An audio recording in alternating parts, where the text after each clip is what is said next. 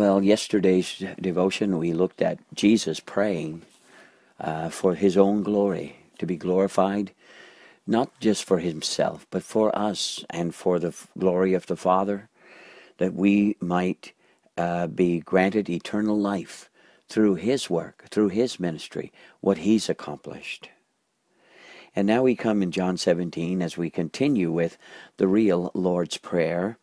Someone have called it this Jesus' high priestly prayer. In John 17:6, here's what he has to say. As he left off saying in 5, he says, "And now, O Father, glorify me together with yourself, with the glory which I had with you before the world was. I have manifested or revealed your name to the men whom you have given me out of the world. They were yours, and you gave them to me, and they have kept your word. Now they have known that all things which you have given me are from you. For I have given to them the words which you have given me, and they have received them, and have known surely I came forth from you, and they have believed that you sent me." Remember when we said before Jesus chose his apostles, he spent the night in prayer. You see, it says here that, "Lord, I have revealed your name to the men whom you've given me out of the world." The men you have given me. It was the Father's plan. Again, we see that Jesus is acknowledging the Father's guidance and plan and control in his life. Now you might say, well, how limited was Jesus as a result of not doing things himself? He said, "I am being constrained." I mean, he was God Almighty, and yet he had to submit to the Father's will in all things, and the Father's direction in the smallest and minutest of matters. But did that cause him to be some kind of robot? No. I mean, look at the life of Jesus Christ. You'll never find someone more amazing and more glorious and have accomplished more than anyone else that has ever lived 1,000 times over. And so, my friend, we can see here how explicitly as Jesus was praying, we understand that he was praying to do the Father's will right down to the minutest of details. He was seeking the Father to walk in the will and the way of Almighty God. Every step he took on earth, he took it in dependence on the Father. Now, my friend, how do you live? Do you think that if you surrender the control of your life to Jesus Christ, to God, to the Spirit, to the Father, that somehow you're going to miss something, that you're going to be less? Look at the life of Jesus. Was it not much more? Oh, my friend, open up your eyes to see that surrendering to the control of Jesus Christ, to yield your life to him, to allow him to guide and direct your footsteps every day, to say, "Father, not my will, but your will be done," to walk the footsteps that God has planned for you to walk in. The Bible says in Ephesians chapter 2 that he has ordained for good works for us to walk in them. Oh, my friend, you won't lose. The world will look and say, "Oh, you're not your own person, you're a puppet." I would rather be a puppet for the Lord than to be controlled by the strings of the devil. For let me tell you something, you're going to serve somebody. There are evil spirits who are at work, and you are not so smart to think you can deceive them. They will deceive you. And my friend, if you're not a Christian today, you are being deceived. You are not your own master. You are under the control of the wicked one. I didn't say you're possessed by the devil, but the influence of the devil, the influence of your sinful nature, the influence of a world gone amok has corrupted your life, and you need Jesus Christ. You need his guidance. If the Son of God, in order to fulfill his task, in order to be all that he was meant to be, says here as he is praying, he said, "I have manifested your name to the men whom you have given me out of the world. They were yours, you gave them to me, and they have kept your word." That Jesus, in all of his choices, depended on the Father's blessing, the Father's guidance, the Father's will, and the Father's way. Oh, do you need to walk this way? Absolutely. Do you? I have to look at myself and say, No, Lord, not all the time. Sometimes I try to run my own life. I go my own way, do my own thing. Tack a little God in here and there. Oh, friends, don't go this route. Rather, surrender, submit, and look to the Lord. Look to the Father. Look to the Son. Look to the Spirit for all of your wisdom and all of your directions and everything that you need in life. For this is how Jesus lived, and this is how Jesus prayed. And so he prays for his disciples. He prays for them. He says, now they have known all the things that you have given me are from you. Now they understand that everything that I have given them has come from you. For I have given to them the words which you have given me. How explicit is this? And they received them, and have surely known that I came forth from you, and they have believed that you sent me. Father, this great task of bringing these men, he's speaking here of his disciples particularly, of giving these men to me, and the responsibility I had to reveal the Father, to reveal the truth, to bring the words that the Father had for them. He said, I've completed this task. Thank you, Lord. Thank you, Lord. I've revealed your name to the men you have given me out of the world. This was the ministry of Jesus Christ to those disciples. This was his care for them. This was his call upon them. And we see this revealed here as he's praying. And now he says this in verse 9, I pray for them. I do not pray for the world, but for those whom you have given me. For they are yours and are mine, and I am glorified in them. He says, I'm not praying for the world. I'm praying for these ones that you have given to me. And he says, they're yours, they are mine, and all this mine are yours, and yours are mine, and I'm glorified in them. Oh yes, Jesus is saying, Father, you and I, we're one, and we together own these disciples. They belong to us. Who do you belong to? Do you belong to Jesus? Have you surrendered to him? Given your heart to him? May the Spirit of God quicken you and awaken you and make you realize you need to belong to Jesus. You need to belong to God. But here we see Jesus saying, I'm not praying for the world here, not at this point. I am praying for my disciples. You see the tender shepherd's care?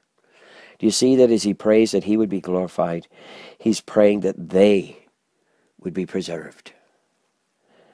He knows that he's leaving them, and he's asking for them.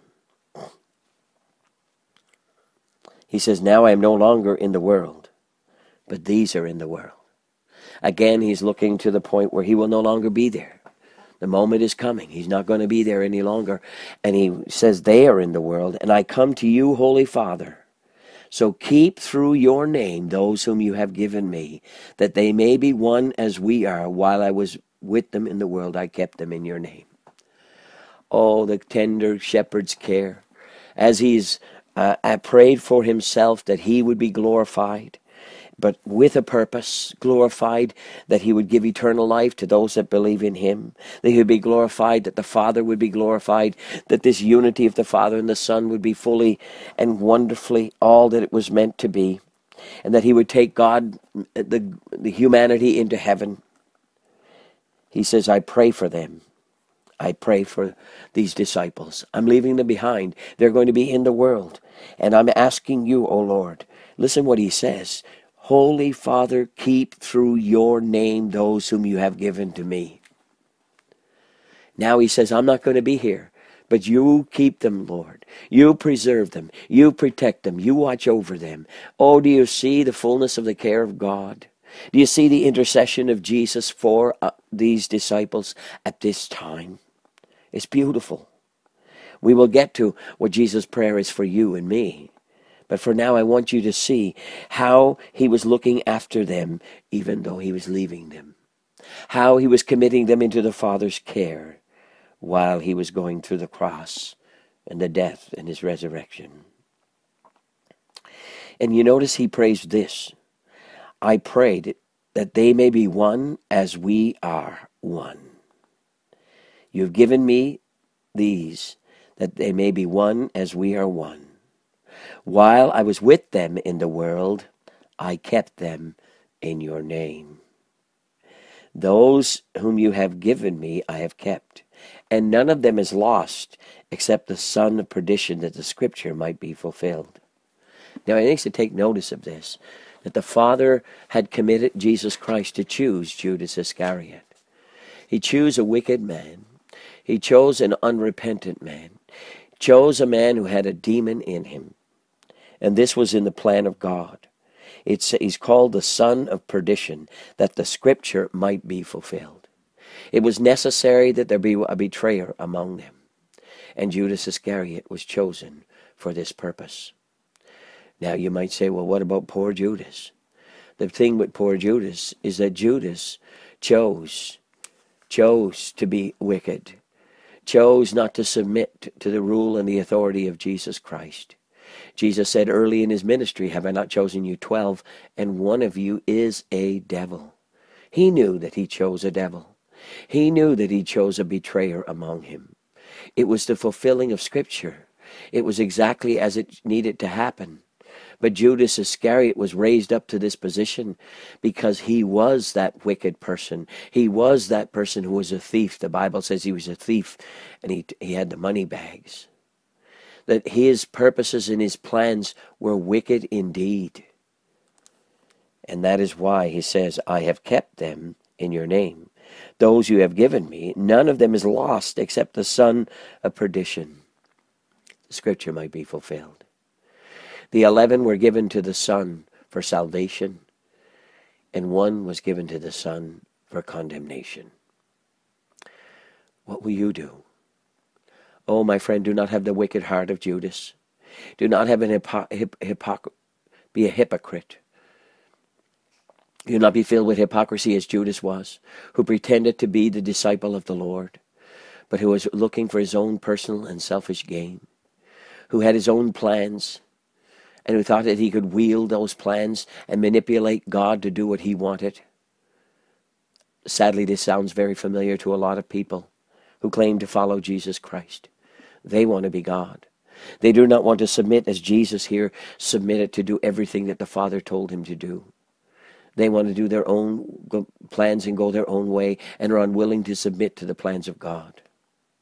Even when Peter rose up and said, not so, Lord, when Jesus said he was going to go to the cross, the Lord rebuked him, and Peter submitted to that rebuke. When Peter said, Lord, I'm never going to wash your feet, Jesus said, if you don't wash me, you have no part with me. Peter submitted.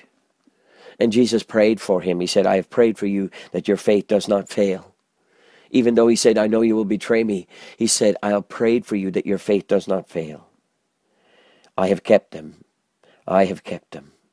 Oh, my friend, let me make it clear to you that Jesus will keep those who belong to him, that the Father will keep those who belong to the Son. Your hope for salvation is not in you, it is in him. It is he that preserves and keeps those who are truly his own. The Father gave them to the Son, and they are kept. They are preserved. They were kept and they were preserved. Look at the mighty prayer of Jesus Christ on their behalf. And know this, that if you are truly the Lord's, if you have been given to Jesus for salvation, he will never let you go. John chapter 6 says, all that the Father has given me will come to me, and whoever comes to me I will in no wise or for no reason will I cast them out. Oh, do you see the preserving hand of God? Do you see the tender care of Jesus Christ, the good shepherd's heart, as he says, I've kept them, now you keep them. Praise God. But he says, now I come to you, that these things I speak in the world, and these things I speak in the world, that they may have my joy fulfilled in themselves. His passion and his desire is that they would experience the joy of Jesus. Do you see how tender this prayer that Jesus is for his disciples? I have given them your word, and the world has hated them because they are not of the world, just as I am not of the world. Now, he says, I want them to have my joy. And the reason why I want them to have my joy is because they are in a world that hates them. Oh, you need the joy of the Lord. If you're going to live Christianity out, you need the joy of the Lord in your life. You need the presence of God. You need His fullness in your life, because you're going into a world that hates the truth. I've given them your word, and the world has hated them because they are not of the world, just as I am not of the world. Friends, if you're a Christian, you're not of the world. You're not the world's way. You don't belong to the world, you belong to Jesus Christ, and you need to understand these things and accept and receive and walk in the joy of the Lord. The Bible says in the Old Testament, the joy of the Lord is my strength. I don't pray that you should take them out of the world, but that you should keep them from the evil one. Jesus said, I'm not praying for you to take them out of the world. Even though they're in the world, I don't want them out of the world. He's going home. But he says, I have to leave them behind. And I have to leave them in this world. They have a task to do in this world. Their task, of course, was to reach others with the gospel of Jesus Christ, just as yours and mine. Our task is this. And so he didn't pray that they would be taken out of the world. Jesus didn't say, I want them all to go off in a monastery somewhere, to go in a commune somewhere and stay there so they'll be away from the world. No, he prayed for them that they should be kept in the world. The world has hated them because they are not of the world, just as I am not of the world. I do not pray you should take them out of the world, but that you should keep them from the evil one. Preserve them in the world. Preserve them in the firing line. Preserve them in the hard places. And my friend, the apostles went through hard places, but they were kept. They went through difficult trials, but they were kept. They went through persecutions, and eventually all but one went through martyrdom, but they were kept. They were kept from the evil one. They are not of the world, just as I am not of the world. Sanctify them. Make them holy by your truth. Your word is truth. As you sent me into the world, I also have sent them into the world. And for their sakes I sanctify myself, that they also may be sanctified by the truth. This is the prayer of Jesus for his disciples. For those ones who followed him, he says, Lord, Father, I am praying that you keep them, you preserve them, that you protect them, that you get them through. And my friend, he will do exactly that. He does not make mistakes here, friends. Oh, the tender, loving care of Jesus Christ. And as much as he cared for them, as much as he wanted the best for them, he still knew that they had to stay in the world. He knew they had to stay in a sin-cursed world. He knew that they were going to go through deep trials. He knew that they needed to be set apart by the Spirit of God and by the Word of God. That's why he says, sanctify them. Set them apart by your truth. Your word is truth. As you sent me into the world, so I send them into the world. This was the call upon the disciples of Jesus Christ. These were the ones that Jesus loved and slept with and ate with and walked with.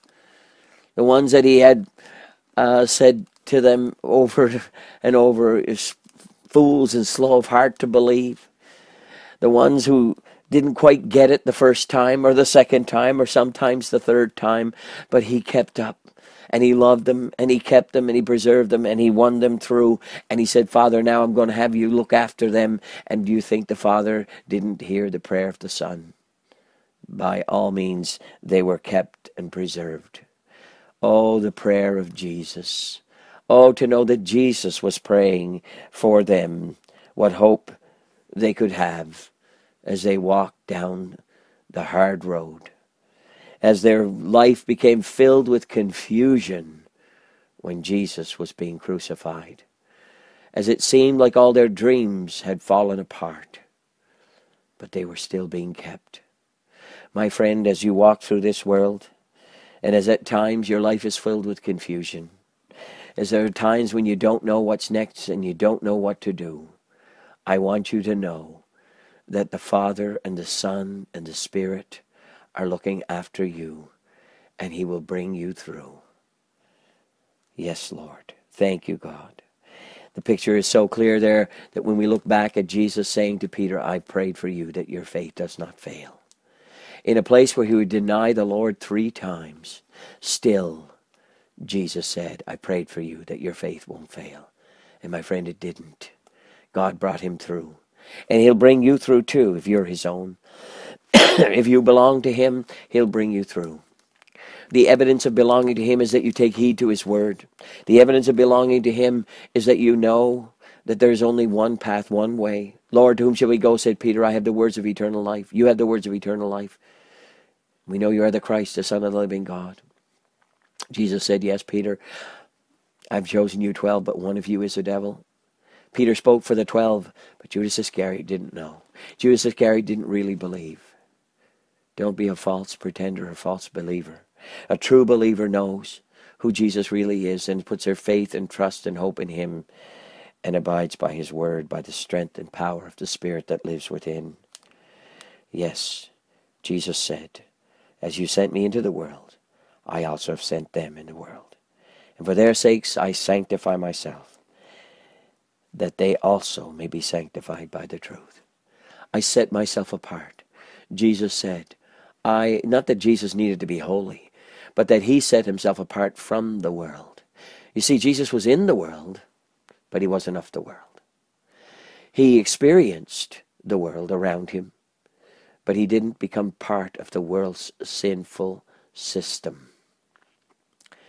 And my friend, so God calls you to the same.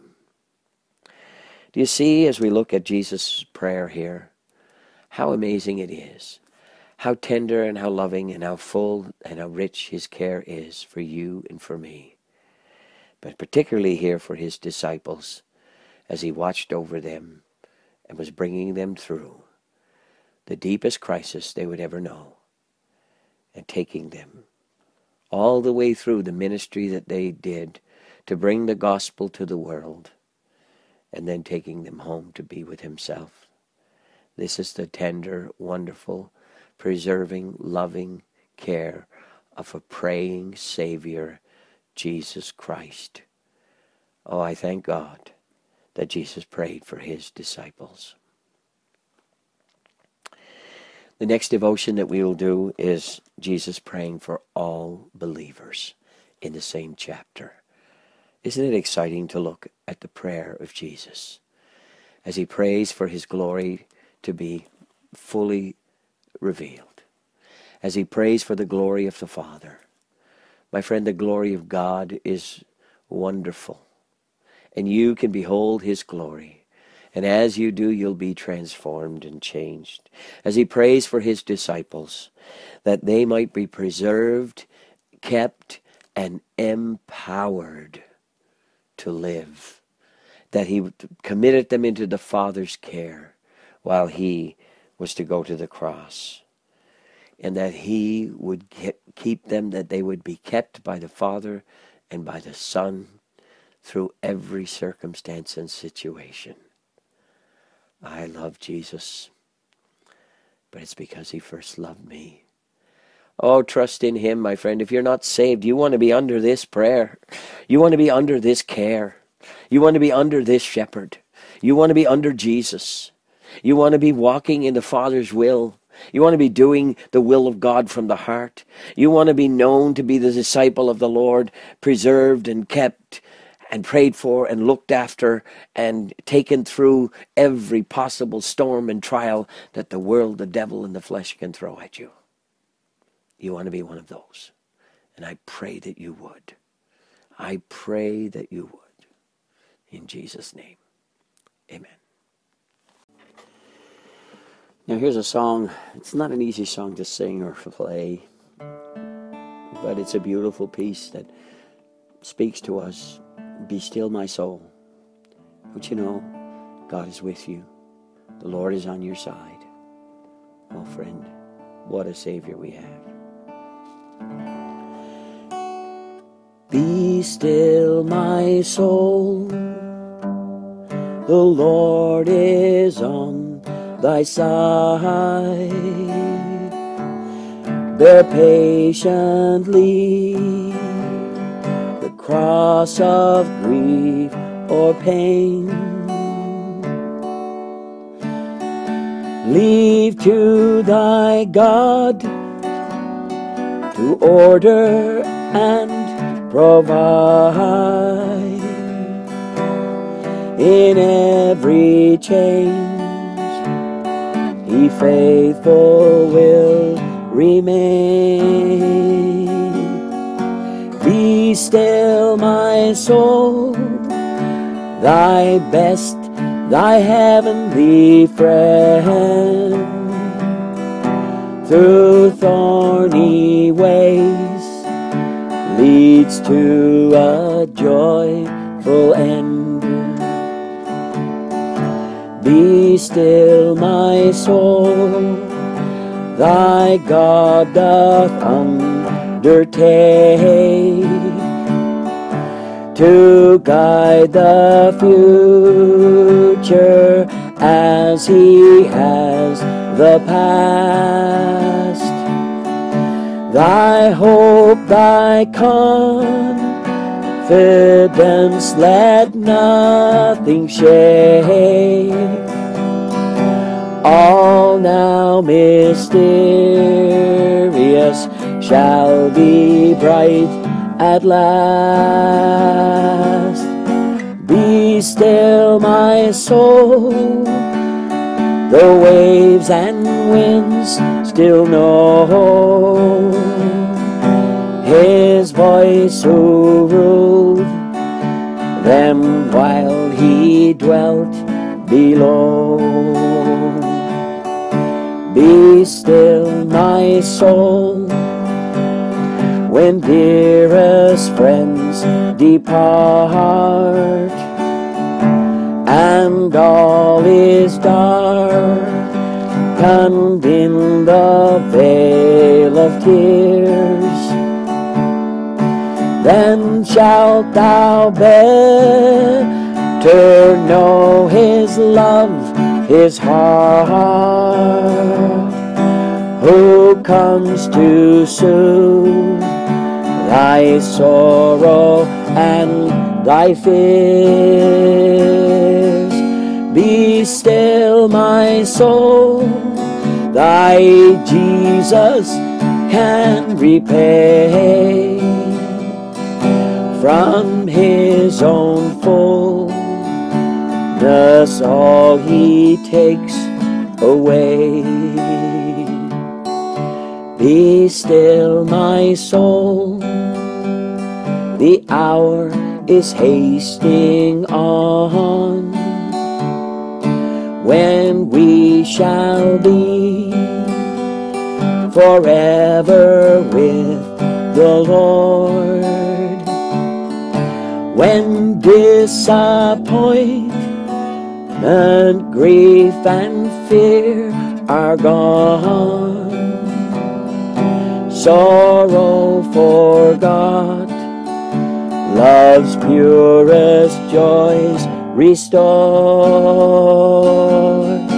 Be still, my soul, when change and tears are past, all safe and blessed we shall meet at last. This song was a great comfort to me in my suffering and losing Marie, my first wife. And one of the phrases that brought me to tears, that caused me to see the tender care of God. Be still, my soul, the waves and winds still know his voice who ruled them while he dwelt below. Yes, the waves and winds still know. The storms, the trials, the demons, the deep valleys, all creation knows who rules them. It is Jesus. What a Savior. God bless you. Till next time.